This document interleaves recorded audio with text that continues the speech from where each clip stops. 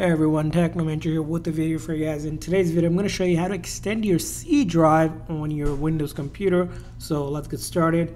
So let's go ahead and open up our the file directory here, or basically you want to go to this PC.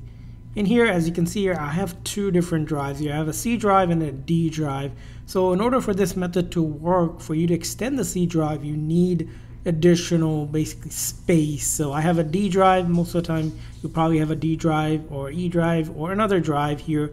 You want to first make sure that there's nothing in there. If there's stuff, you want to go ahead and back it up to external drive or somewhere else, because when you extend this, we're going to extend it so that it takes up this volume from here into the C.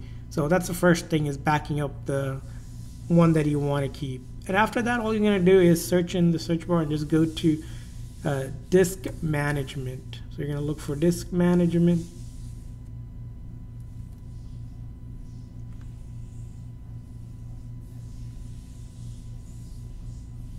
So look for the disk management, will allow you to manage your disk here. So as I can see your C and the D drive here. Now if I right click on this, right, there's extend option, but it's grayed out because there's no unallocated space here to extend. So what I need to do is see the D drive here, right? I need to go ahead and delete this. This is why you want to back it up before you do this. So we're going to click on delete here, and this is giving you basically a warning that you want to back up your data before doing this. Again, very important step if you want to keep your data.